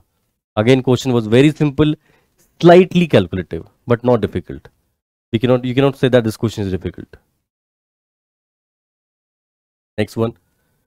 S is 1, 2, 3 up to 100. Number of non-empty subsets A of S is that the product of element in A is even number. The product is even number. And set A has how many elements? Set A has set S. Right? Set S has up to 100. And what do you want? The product of the elements in A is even. That means we don't want where only odd is selected. Even at least one even is fine. Right? We want it with at least one even. Right? Okay. So total non-empty how much? Total non-empty subset will be total non-empty subsets. What is that? That will be, guys, how many? We have total 100 elements. It will be 2 power 100 minus 1. Right? Now total non-empty, and if we have even, right? So odd. So for odd, obviously, we'll consider only those 50 elements. So it will be 2 power 50 minus 1. Right? Because for even, we need at least one even. Right? But for odd, there will be no even at all. There will be all odd numbers. So how many such we can form? 2 power 50. So the number where it is the product is even, that will be equal to 2 power 100 minus 2 power 50. So take 2 power 50 common. It is 2 power 50 minus 1. That is your answer. Option A. Clear? So I hope it should be clear because the logic is very simple here. You want it even, this is how you get it. Okay guys, so let's see next question now. So where we have x in this form. So if we write these numbers, what will be x? Since n is a natural number, just start putting natural numbers. So put n equal to 1. So this is 4 minus 1, 3, it will be 0. Put n equal to 2. 16 minus 6, 10, it will be 9. Put n equal to 3. 64 minus 9, which is 55, 54. Right? So this is the set x. Obviously, it will have multiples of 9 only. Okay. So y. Now y is put n equal to 1, 0, put 2, 9, 18, and so on. So clearly, if you take union, guys, it is going to be set y itself. Because when you are taking union, you can see the multiples which you are getting is the multiple of 9. Set A also is having multiples of 9. So this will be your union. Okay. So x is having 1, 2, 3, 5. The number of different ordered pairs y comma z that can be formed such that y is a subset of x, z is a subset of x, and y intersection z is 5. Fine. So this is what they're talking about. This is x, this is y, this is z, right? Right, guys? Y is it? So we have 5 elements. We have in total 5 elements, 1, 2, 3, 4, 5. So clearly, for all elements 1, 2, 3, 4, 5, this is the system they will be fit into. Right? Y intersection z is 5. So can I say that every element has 3 options? Either they will go here, or here, or here. Right? Getting my point? Like every element. Same for 2 also. Either they will go on this space or this space or this space. So can I say that all these elements are having total 3 choices? So overall it will be 3 to the power 5. B will be the correct one. And see, this is related to permutation combination also. There are a specific set of problems which can be solved using set relation concepts where PNC is involved. So I hope you understood this, right? The thing is that all those PNC questions you can finish by using Venn diagram. Draw properly Venn diagram, you'll get it. Moving on, guys, moving on. Okay, guys, so let's solve this question now. So which of the following statement is not correct for relation R on the set? Okay. The first says 0 is less than mod of x is neither transitive nor symmetric. So I think that is perfectly correct, because if you think of any xy which is belonging to real, let's say 2 comma 1. So obviously 2 comma 1 is satisfying, but 1 comma 2 will not. So that is true. Second statement says 0 is less than mod of x minus y less than 1 is symmetric and transitive. So let's check. See, in these problems where we have to check for symmetric, transitive, reflexive, what we do, we go by the counter logic. Try to think of counter example. Try to form counter example. If you can, definitely you are correct. If you cannot, so definitely this will be transitive or symmetric, whatever is given. So the logic is think of counter examples. Here if I take example, ordered pair x comma y as something like this, 0 comma half, you see the difference will be between 0 to 1.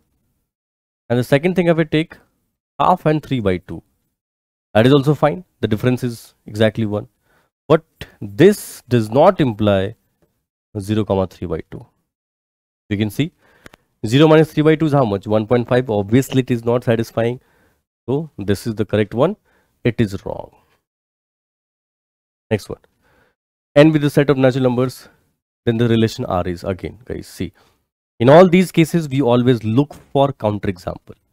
So the relation that has been given, we need to first write it in a factorized form.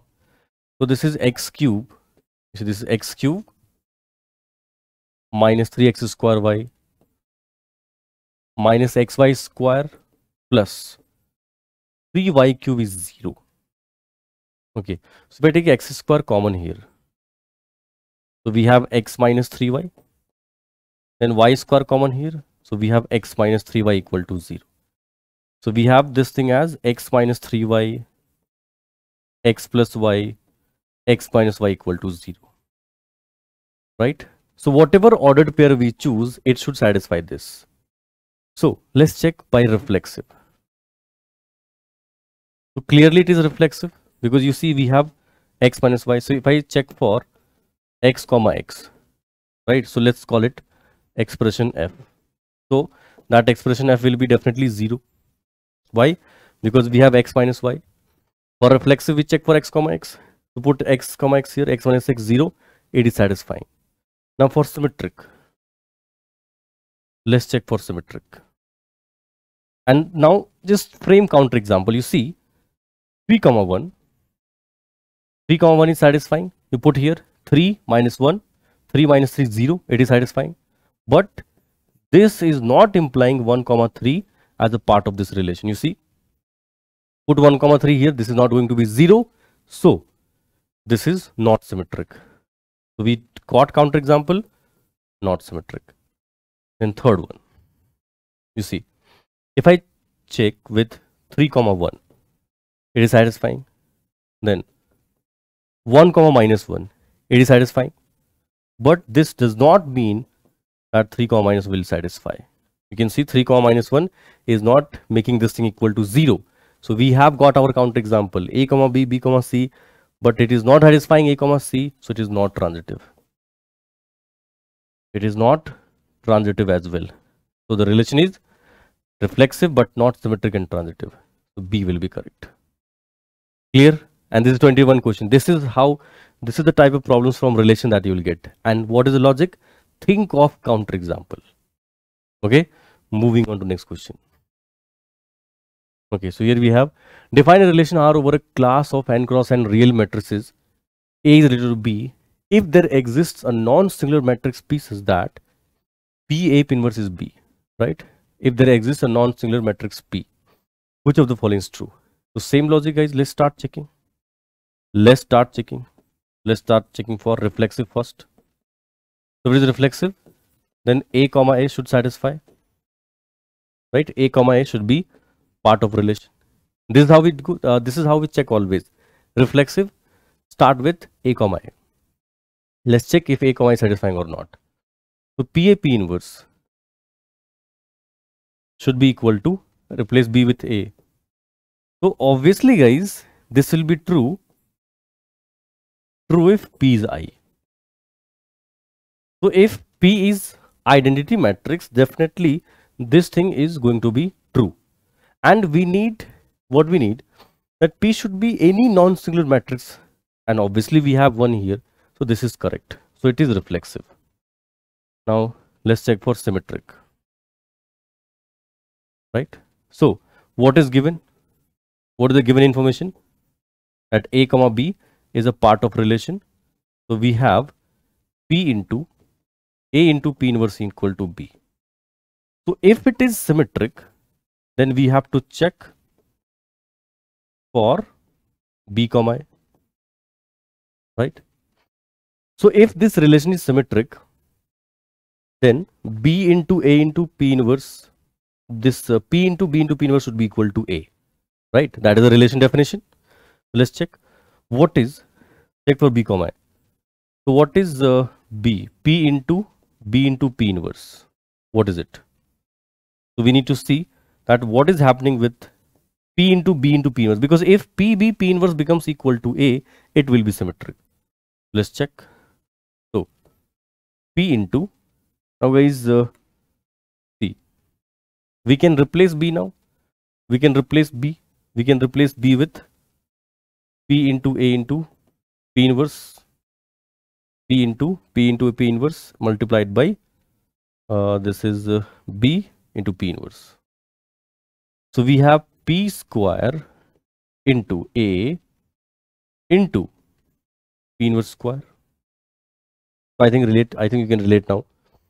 Even this can be also true if P is equal to identity matrix. If P is I, now this should be true for at least one. This is also going to be true. So this can be symmetric as well. And likewise, you can check for transitive also. So this will be an equivalence relation. Likewise, you can check for transitive also. For P equal to I, it will make sense. This will be true if P is equal to identity. Right. So for P equal to I condition, this will become an equivalence relation. Clear? Moving on. So A is 2, 3, 4, 5, 30. Negative be an equivalence relation on A cross A. So A minus B minus C by D only if and only if AD is equal to BC. Then the number of ordered pairs which satisfy this equivalence relation with 4, 3. So let's say 4, 3 and A, C, D. A satisfying the relation. So when is this true? When A into D. So 4 into D is equal to B into C. So 3 into C. Right? The number of ordered pairs. So this D will be equal to, or C will be equal to 4 by 3 into D. Now how many ordered pairs will satisfy? So D will be multiple of 3. So if D is multiple of 3, so guys, D, what options D has? Like it can be 3, but it should not exceed 30. C cannot exceed 30. The maximum we can take is 30. So D can be 3, 6, 9, 12, then 15, then 18, right? Then 21. I think that's all, because we cannot take 24. It will become 32. So 1, 2, 3, 4, 5, 6, 7. So there are 7 such pairs possible. So that's all. The relation was given to you. The relation was given to you. You only had to check for the correct relation, correct number of ordered pairs. How simple is this, guys? Too easy. So the next one. R is PQ, P and Q are the same distance from the origin. then the equivalence class of 1 comma minus 1. So they're saying that distance is equal from origin. So x minus 0 square plus y minus 0 square, right, should be equal to distance with origin. So 0 minus 1 square and 0 plus 1 square. That's it. X square plus y square equal to 2. So D will be the correct one, right? Which xy will satisfy relation whose distance from origin is equal to distance from 1 comma minus 1. That's all. That's all you got. It's so like one step questions, guys. R1 and R2 be two relations defined as R1 R square, A square plus B square is Q. Okay. Now this is something different. You see, R1 is A comma B, R square, fine. A and B are a set of real numbers. A square plus B square is rational. So R1 and R2 are both transitive. Okay, so we have to check for transitive. Okay, A square plus B square should be rational. So for R1, guys, for R1, if I take A comma B, let's say I take as something like this. If I take something as this, like pi minus 4 minus pi, right? A square plus B square should be rational. If I take A as 4 minus pi and then B as pi minus 1. So if you add it, so 4 minus pi minus 1, 3, it is rational. Now, pi minus 1 and square root of, if I take 5 minus pi. Now that is also satisfying. Both of these are part of this relation R1. Why? You can see square and add, you are getting some rational value. But A comma B, B comma C is not implying that 4 minus 5 and 5 minus pi will be part of relation. Why? Because if you add it, A square plus B square will give you 9 minus 2 pi. What is that? Irrational value, guys. That is irrational value. Pi is irrational number. So this is not transitive. For R2 as well. So R1 is not transitive. We got R1 not transitive. Now check for R2.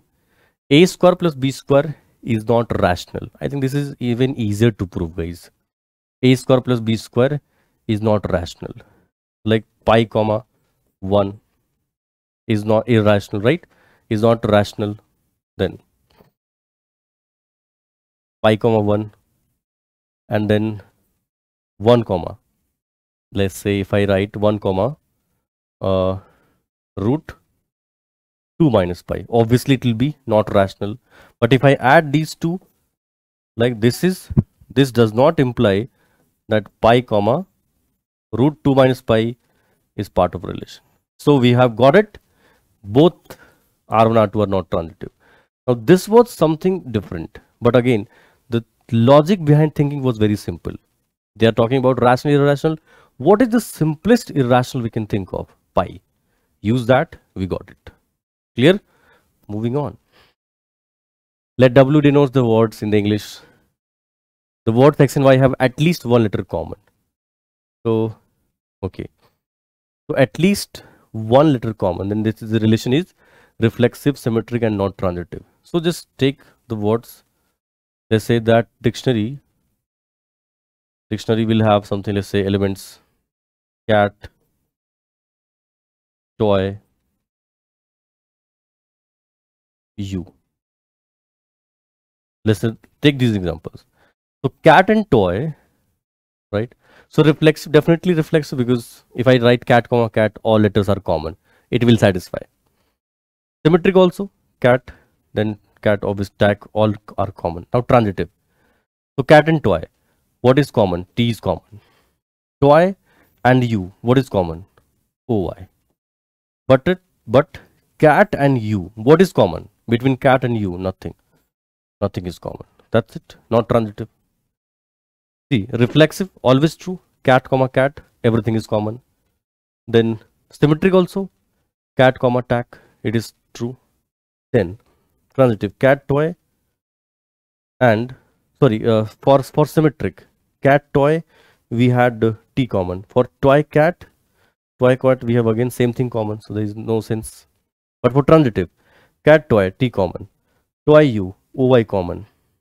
Okay, but between cat and U, nothing comes out as common. Nothing is common. So clearly, this is not transitive. So it is reflexive, symmetric, but not transitive. Okay, so option A will be correct. Right? This just very simple problem again. It can make you slightly confused.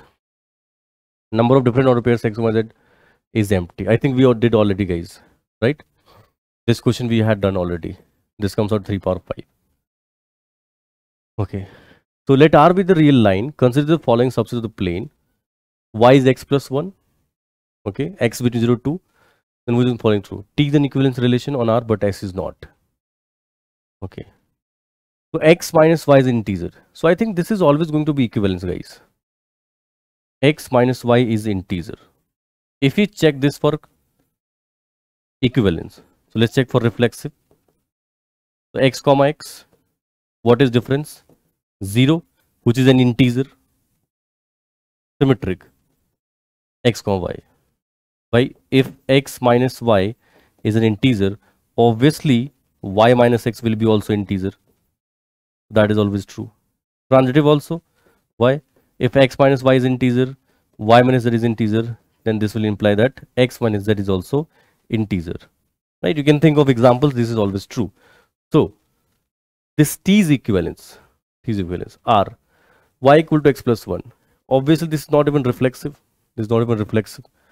So this A is correct. That's it, guys. That's it. That's it with the all PYQs. You know that this chapter has been very short. The problems have been very easy, but this chapter is scoring as well. Okay. So I hope whatever PYQs I have tried to explain, it made sense to you. It is clear to you. You can like check some material from internet if you don't have any. Like, you just download any material from internet for set relation. You can download any coaching material because everything is for free now. Even in PW library, you can find out so many problems from set relation specifically for JEE mains. Or you can download NTA problems from JEE set in relation. Just solve them. This chapter is not going to cost you more than 5 hours. And in those 5 hours, you are going to score max 100%. Like this set and relation thing, you are going to assure your marks. So complete it anyhow. We'll meet in next lecture with conic section. Okay, bye bye.